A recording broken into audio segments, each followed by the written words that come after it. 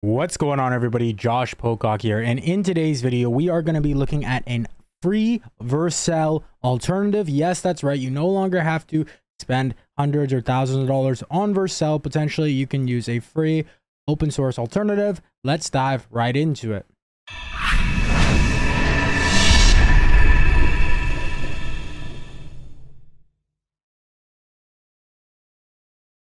All right, so for those of you who aren't new to this channel, you may have seen my recent video on a tool called Coolify, which is what they say right here: self-hosting with superpowers, and open source and self-hostable Heroku, Netlify, and VERCEL alternative. And I really like this tool. You can see it has a lot of cool features, different servers you can add, free SSL, powerful API, server automations, etc., etc. But this is not the only free alternative to VERCEL.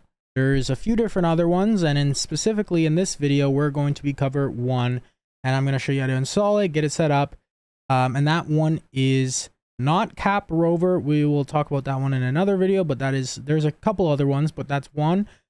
This tool is called Dokploy. Okay, so deploy anywhere with ease, total freedom, or deploy anywhere with total freedom and ease. Streamline your operations with our all-in-one platform, perfect for managing projects, data, and system health with simplicity and efficiency. All right, so you can see here just some of the features they have: comprehensive control for your digital ecosystem, simplified project data management, ensure robust monitoring, secure backups without all the fuss over minute details. Projects, applications, and databases, Docker Compose, multi-node, monitoring, backups, advanced management tools, open source templates, one click to deploy open source templates, real-time traffic configuration, modify traffic settings on the fly via a graphical interface or API, user permission management, terminal access, and some FAQs about Dokploy. And I'm going to be using, both of these over the next little bit, and I'll keep you guys updated as to what ones I prefer for the best VERCEL alternative. But let's go ahead and install Dokploy. All right, because just from looking at it with the features, if you're familiar with Coolify, it does have a lot of similarities, but there are some actual key differentiators and things that some have. One of them's one may have that the other doesn't, right? So let's go ahead, and it's very, very easy to install both of these.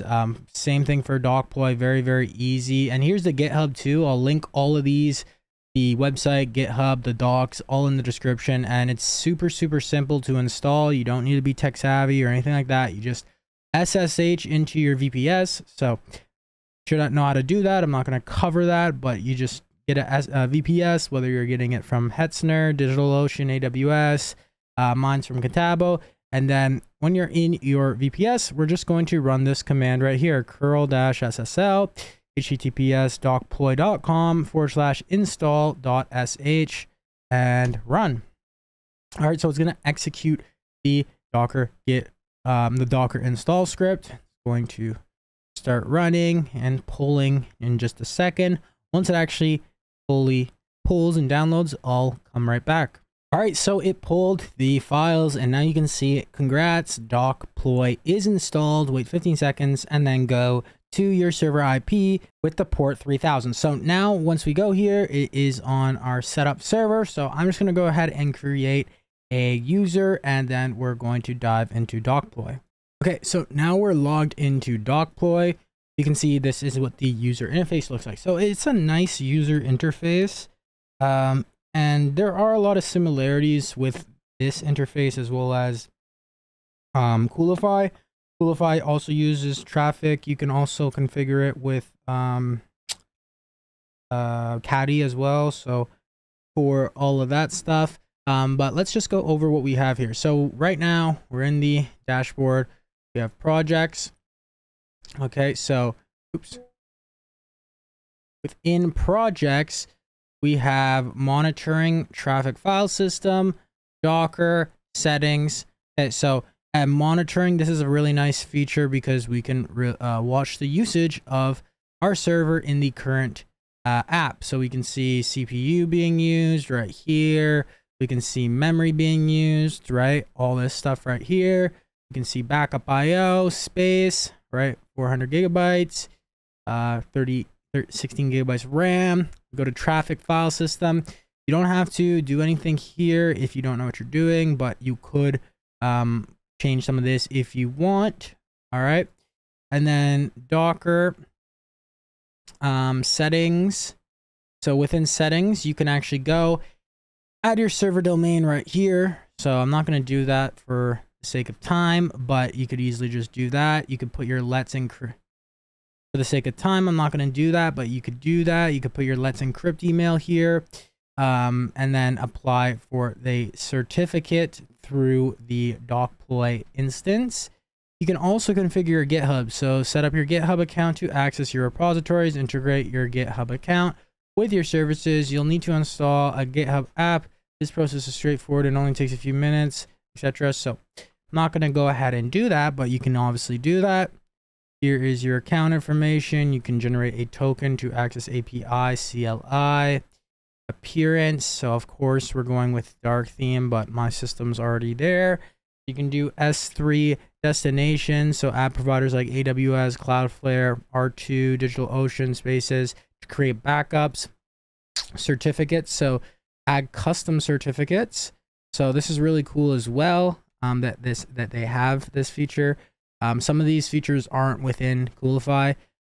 Cluster, so registry, add registry to your application, enable self-hosted registry, create registry, add nodes to your cluster, and then so that covers pretty much the main settings. Now you may be asking, okay, well, how do I create a project? Well, you go to projects and you click on create project. So let's just give this a test. Do we need the description? No, we don't. Okay. So once you're in here, you'll be able to create a service. Now, when you're in create a service, there's a few different options. We have application, database. So applications front end, database back end, compose, templates. So let's just take a look at some of these. Let's go templates here. And if you're familiar with Coolify, they have templates as well. Let's just see. We have Pocket Base, Plausible. So we got WordPress, Odoo, AppSmith, N8N, one of our favorites. No Code DB, Minio, PHP My Admin. Okay, so decent amount, maybe about the same, amount as Coolify, give or take. Okay, let's just go ahead and deploy N8N. All right, so N8N template created successfully. All right, here it is. So we can see within our N8N project or resource, we have a few different options, a few different settings. We have the Docker Compose right here. Auto deploy or deploy, rebuild, stop, open in terminal, domains. All right, so environment variables, this is where you would add the environment variables to your resource. You would just click on hide and do so. Monitoring, this is actually a bit different than the monitoring in your dashboard. This is monitoring, of course, for your specific resource, your app. So for us, it would be our N8N instance. Logs, this will be the logs for the specific containers that we're running. Once you actually spin these up, you'll be able to see the logs, whether it's one container, two containers, etc. Deployment, so this is where you would obviously see your deployments, and then the advanced settings. So you can run commands within this section. You can add volumes in this section, okay?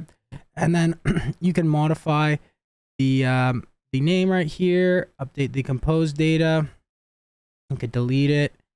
And that's pretty much it. When we're ready to actually get things going, I'll just click on deploy and it will start deploying the compose. All right, so as you can see here, when you're actually setting this up though, of course, it's a template, but you have a few different options. You can do GitHub, Git, or raw for the different provider options. All right, so now things are deployed. All we'll simply do is you just click on this domain here, and this is where your domains are that you would have connected to this instance, and then we can just go open that here. And what do we have? We have are an instance. So we could go ahead and set up our account. I'm not going to do so. This is just a test. I'm going to delete this after. But there you have it. You can go ahead, create multiple different services. You could create a database over here. So in database, we have Postgres, SQL, MongoDB, MariaDB, MySQL, Redis.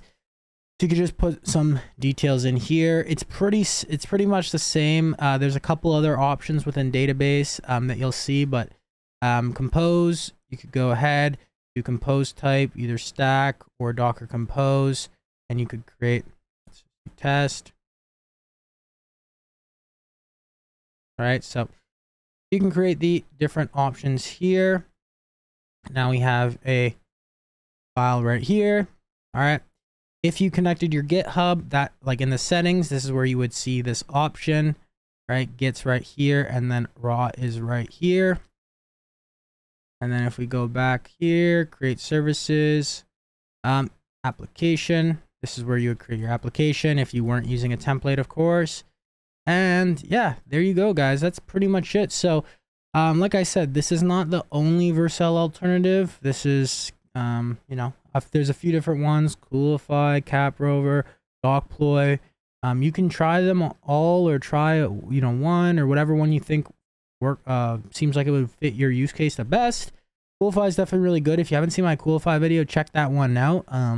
It will help you maybe decide if you want to use Dokploy or Coolify. And I'll definitely keep you guys updated on what my favorite one is, as well as if I'm trying any other ones out like Caprover, etc. So make sure you want to stay up to date with all that, as well as if you want to see the daily uploads. If you're new to this channel, we upload videos every single day on AI, automation, self-hosting, marketing, business, sales, etc. So stay up to date with all that. AI news. Make sure to smash that subscribe button. Comment down below what your thoughts are. If you have any questions or if you have any issues, I'll try my best to help you. And other than that, guys, I will see you in tomorrow's video. Also, too, guys, if you're new to this channel and you haven't already joined our free Stride community, we have about 750 to 800 members in our free Facebook group and Discord channel. Link for that will be in the description down below, stridecommunity.com. Other than that, guys, I will see you in tomorrow's video. Keep hustling, keep grinding, and of course, guys, accelerate your stride. Take care.